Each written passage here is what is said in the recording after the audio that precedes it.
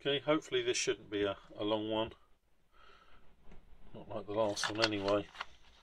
Let's be cleaned down before we start. We'll see why in a sec. Because it is more brake components which we want clean. Right, that's a slave cylinder from the rear of a Mini. Light's gone all shiny on the desk. That'll soon go when it clears. There's its wheel cylinders, its pistons. This is from the back again of a 1990, I think, 1989, 1990 Mini 1000. Wrong way round. There you go, in that way round. And I've already stripped it out, as you can see, stripped it out of the car. And these actually I stripped down and put in storage some time ago. I did a basic clean up on them then, and I've now got, oops, hopefully what is the right wheel cylinder repair kit. I think it is 3/4 inch.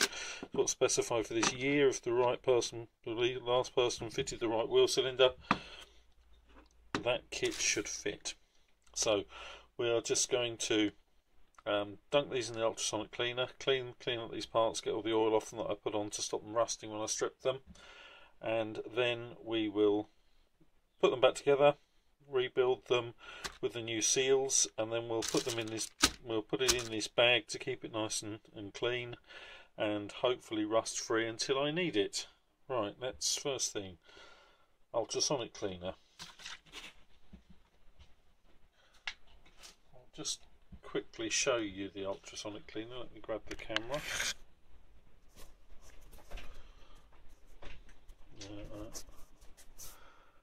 Might have to do it that way up because that's where I started recording. This was a cheapie from somewhere or other. My wife bought it for me for Christmas a couple of years ago. It's had quite a hard use. What I use in it is a mixture of water and I wonder if I've got some. Hang on. Under here, this stuff, Core 15 cleaner degreaser. So it's about 80% water, and the rest is some of this. As you can see, this comes in a 5 litre or a 3.78, 1 gallon American, 1 gallon container. You don't actually use that much of it. This has done me a couple of years. Let me put that back under there. So we're going to put the parts in here. You have to be a little bit careful with this cleaner degreaser on your fingers. When it's concentrated, it's quite alkaline. You can feel it sort of slimy on your fingers, a little like caustic soda. So you do need to be a little bit careful with this stuff. Let's just turn it on. You will hear that horrible noise because this thing interferes with the audio because of the frequency that's running at. So headphone users warning now. We're going to turn it on just so you can start to see what it does. Then I'll shut you off and bring you back in a bit.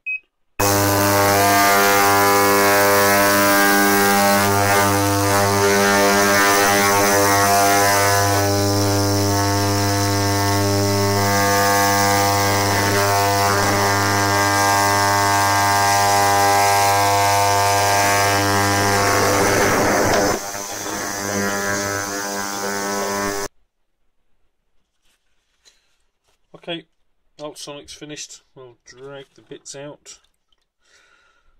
One of them and 2 of them.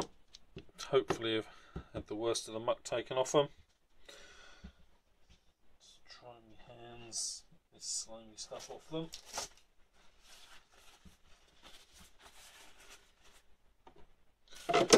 Right, let's have a little look.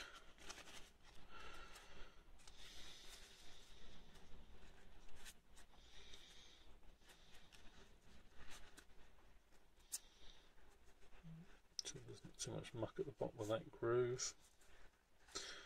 It's okay.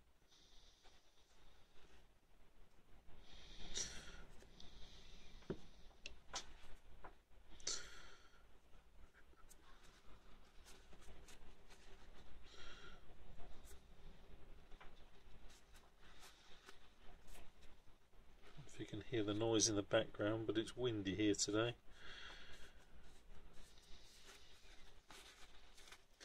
And I'm out in my workshop, which is at the bottom of the garden, and it's making me roof rattle a bit. Okay, that'll do. Right, now while these sat in storage, they did get a little bit of rust started in the bore. It was just the very lightest surface rust, but I will just whiz down there with the bore hone. Now, if you are rebuilding wheel cylinders and you don't have a bore hone, it's a good idea to invest in one if you're going to do any sort of reasonable amount of maintenance on brakes and things, because they do come in quite handy. They do allow you to clean up the wheel cylinder bore, because sometimes you get some muck just caught on there, and it just, yeah, you get some muck caught, and it's pretty difficult to, because you don't want to get down there with a screwdriver and scrape it. This is my cylinder hone kit.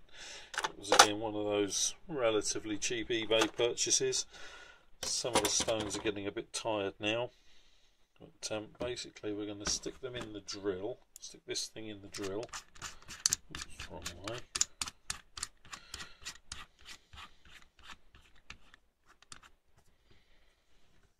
So it's nice and tight. We're going to oil the bore of the cylinder somewhat. Put that in there, hopefully, and still get to the point where it's springy. These things can be a bit fun, and it's not really springing. You just work that in and out a few times. Don't go crazy with it,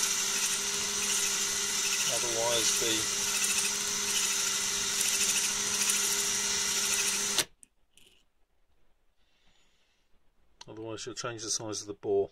That looks like it'll do the job. Okay, so let's get a fresh bit of tissue and clean there and have a little look. Tissue coming out.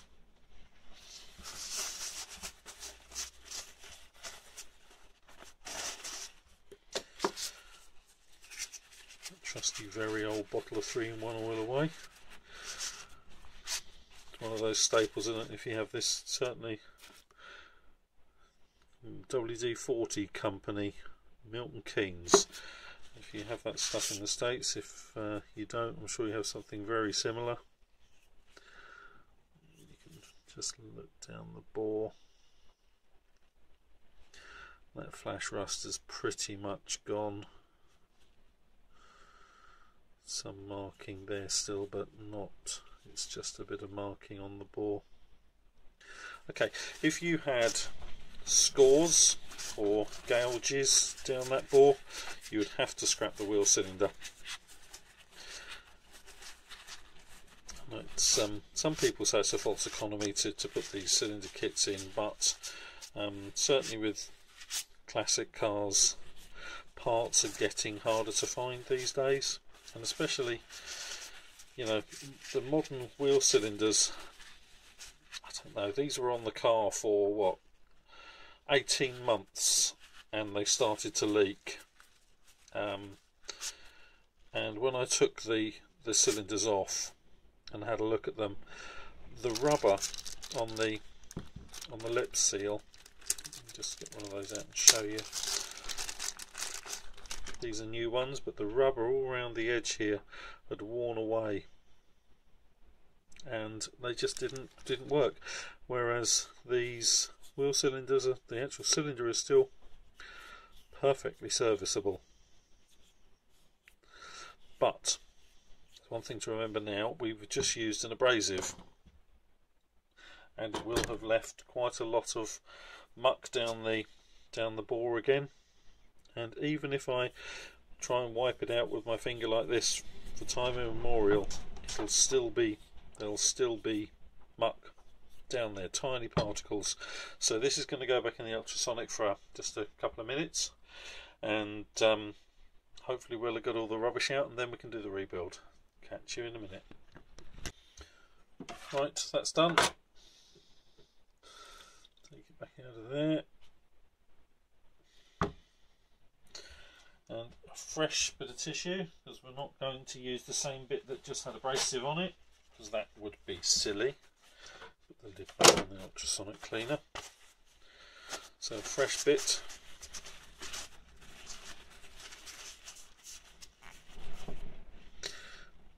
Let's have a little look. Yeah, that looks fine. So if there's any deep gouges and scores, discard it. If there's any particularly scores that run along the line of the bore, as if the cylinder had picked up a bit of grit, because that will allow fluid to leak out. If there's some slight marking round that way, it's not quite as bad.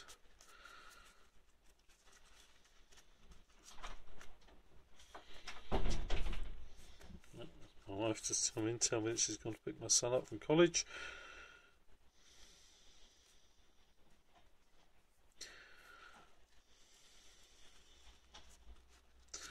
Try and get as much of this water off as we can.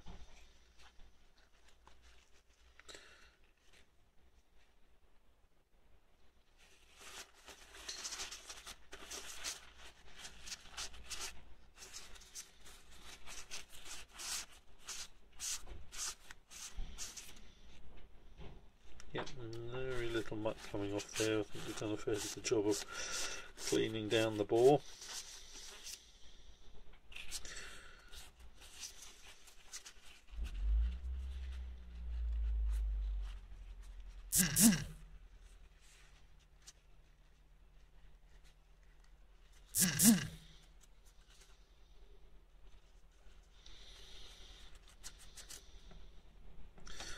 F, H and an S and 3 dots. I wonder what that means.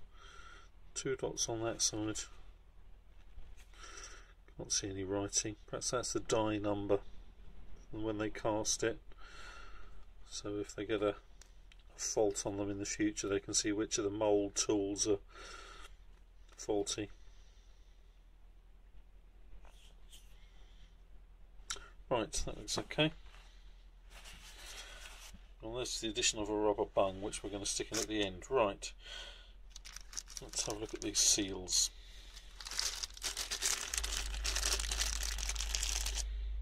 These 2 seals, they should be identical, he says, hopefully. Okay, now remember that the piston pushes this way, so the pistons push out, so the lip seals have got to be that way, so that when the fluid comes against them, it opens them up. Okay, so we are going to lubricate again with, this is .4 brake fluid I've got here. I keep a can in the shed for this sort of work, or a bottle for this sort of work. Right, hands a quick wipe. Okay, so we're going to put this one on that way round, so let's get some brake fluid. Again, brake fluid is one of those things you don't really want in your hands for too long, but it doesn't sort of kill you, but it's sort of, yeah. These can be quite fun to get over because they're quite a long stretch, and you need to be careful that you don't use any tools on these. If you do, you're liable to damage the seal.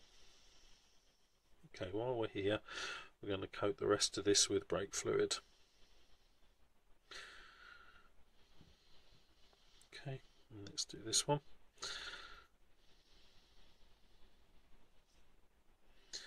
If you do use any tools, you're liable to just nick the surface of the sealing surface, you know, this surface around here. If you do, you're pretty much, well, shortened the life of the thing to somewhere like massively reduced it. So we're now going to lubricate the cylinder. Don't worry where you get it, all over is good. Okay, now we've got to get these in the bores. There's a lead in here, you can see, and we've got the cup seal there. Now if you're just going to shove that, you can curl it inside. So if you work it like that, work it round, and make sure you pull it up and down a couple of times, you should seat that properly. Let's put some more fluid on this side. So we're just going to push it in and work it around, and it should pop into the cylinder. I'll push it in and pull it out and turn it. If you feel any problem, take it out and put it back in again. Okay, that's our two pistons in. Plenty of brake fluid in there. In fact, I am actually going to pour a little extra in there. You can see it coming up the port. I wish I had a block for that, but I don't. We'll just have to rely on the bag doing its job. And our two covers. These things, when you're actually working on the car, can be a right what name to get back on, particularly if you didn't remove the didn't remove the wheel cylinder from the car, because this lies straight up against the back plate. Trying to get that lip in is really hard. So once again, we'll try not to use tools.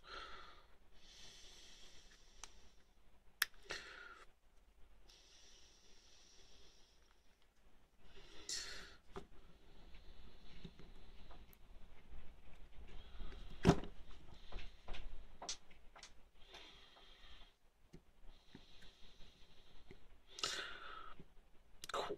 This one's being a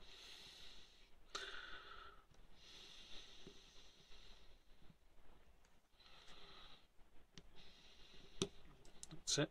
So that's got it in the groove. Let's put it into that first groove there.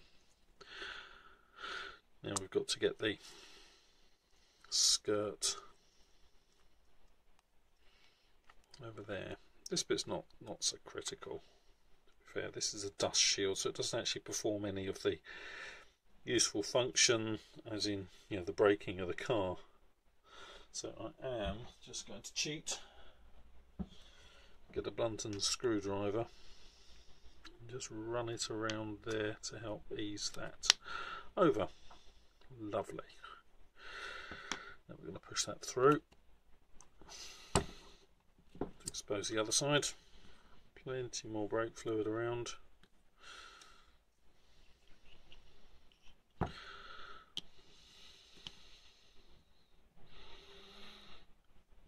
Let's get that right in the bottom of the groove.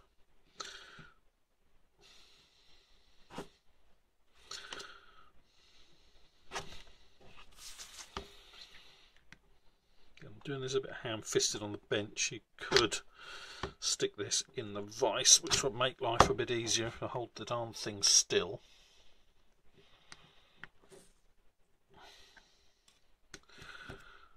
Okay, that's in.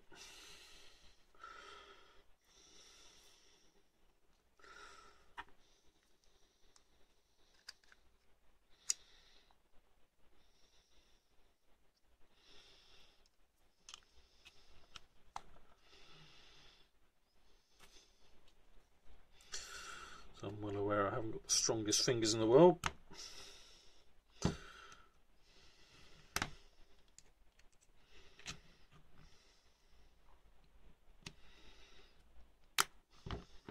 Job done.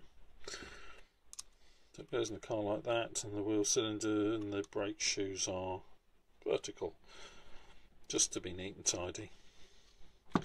Right, we've rebuilt a wheel cylinder.